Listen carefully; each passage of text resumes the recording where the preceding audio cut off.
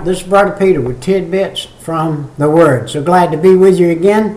We're going to be in Romans chapter 5, starting in verse 15, talking about two men that came into this world. The first one being Adam, who brought sin into this world. The second one being Jesus Christ, who brought righteousness into this world. If you'll follow on with the scripture, I'm going to read from 15 to 21, and then I'm going to cover the points of the two different things the two did on this earth. It said, but not as the offense, also as a free gift.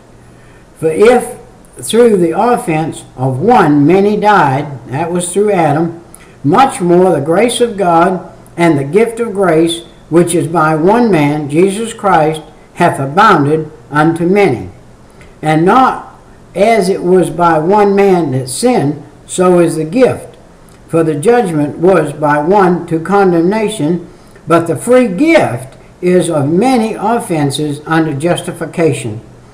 For if by one man's offense death reigned by one, much more they which receive abundance of grace and of the gift of righteousness shall reign in life by one Jesus Christ. Therefore, as by the offense one judgment came unto all men in condemnation, even so by the righteousness of one the free gift came unto all men unto justification of life. You notice that word free several times in there. It is the gift. It is a gift. Gifts are free. If it is a gift, it's free. For as by one man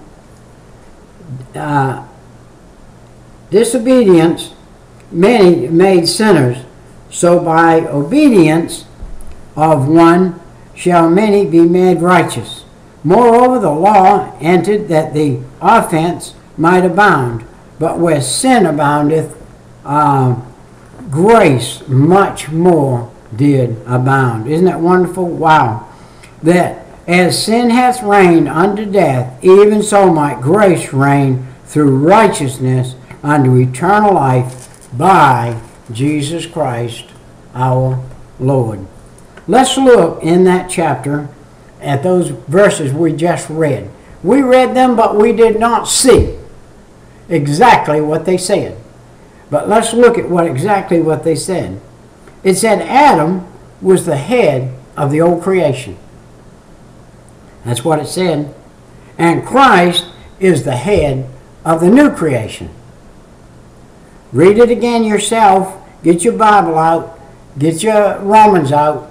Get chapter 5 up. And start in verse 15. Adam sinned. Christ did not. Adam brought the unrighteousness on the world. He sinned. Christ did not sin. He brought the righteousness back into the world. Adam, by one sin, made many sinners. That meant that every single person after Adam that came along, that was created by Adam's seed, was a sinner. And Christ, by the act of obedience, made many righteous. Now let me tell you what. Adam made all people sinners. And Christ would make all people righteous if all people would accept it. It's a gift that you have to take. It's not just thrown out here for everybody to trample on.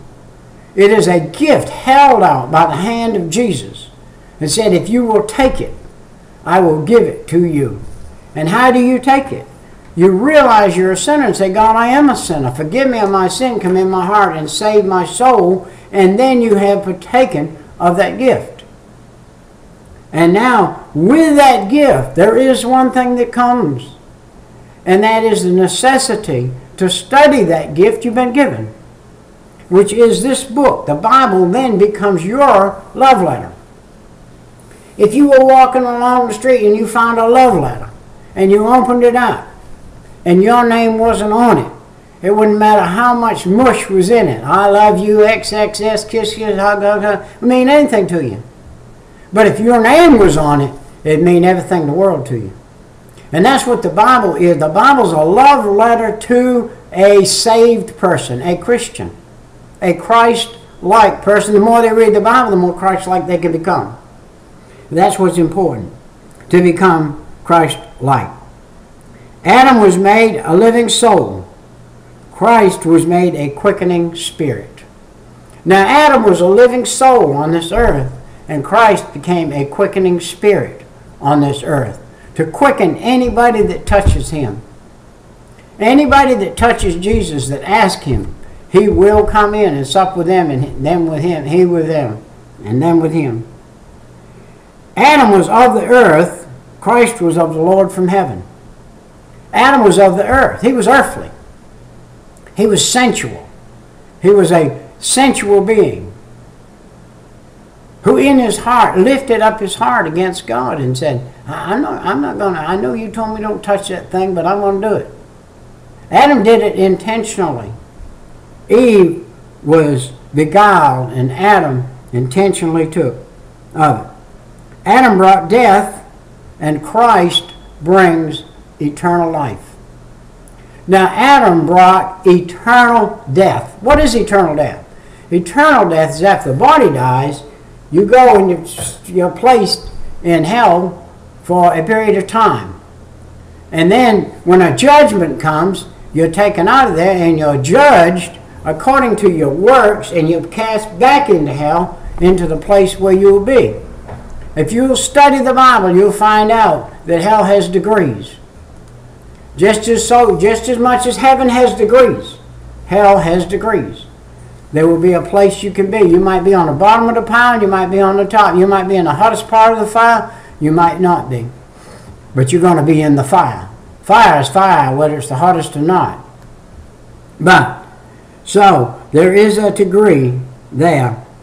And Adam passed a sinful nature to his offspring, and Christ imparts a sinless nature.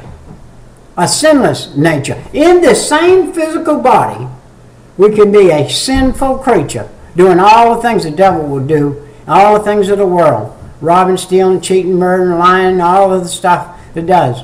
Everything. But if God be in you, then you're not doing those things. You're doing things that please God. Listen to this. Adam brought condemnation, and Christ brought justification. Just as if I never sinned. Woo! Man, just as if I never sinned. Wow. Man, how would you like to go before a judge? And he said, it's all gone. There's nothing on your record. Nothing. Nothing. Period. Not a thing. It was cast into the sea of forgetfulness. I can't even look at it. Wow. Wouldn't that be something? And it is something. Adam lost the grace and favor of God, which he had originally when God came in the garden and talked with Adam. Adam had grace of God, and God came in the garden and talked with Adam, walked and talked with Adam. And Adam lost that grace, and Christ restored grace to men.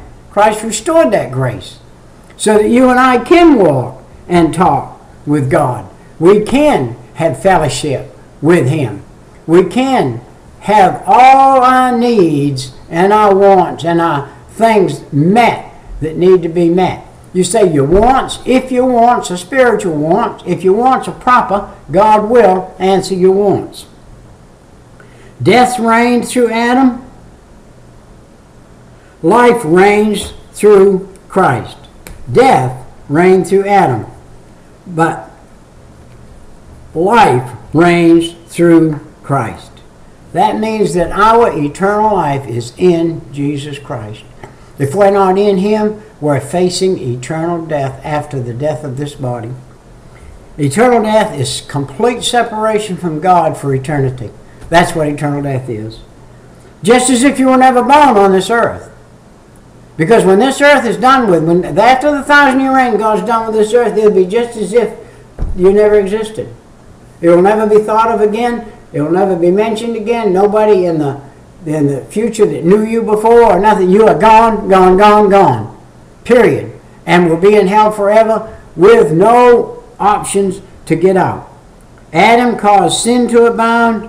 Christ causes grace to abound. And grace is what covers sin. Grace covers sin. My time's come and gone. I must go now. We'll see you next time. Bye-bye.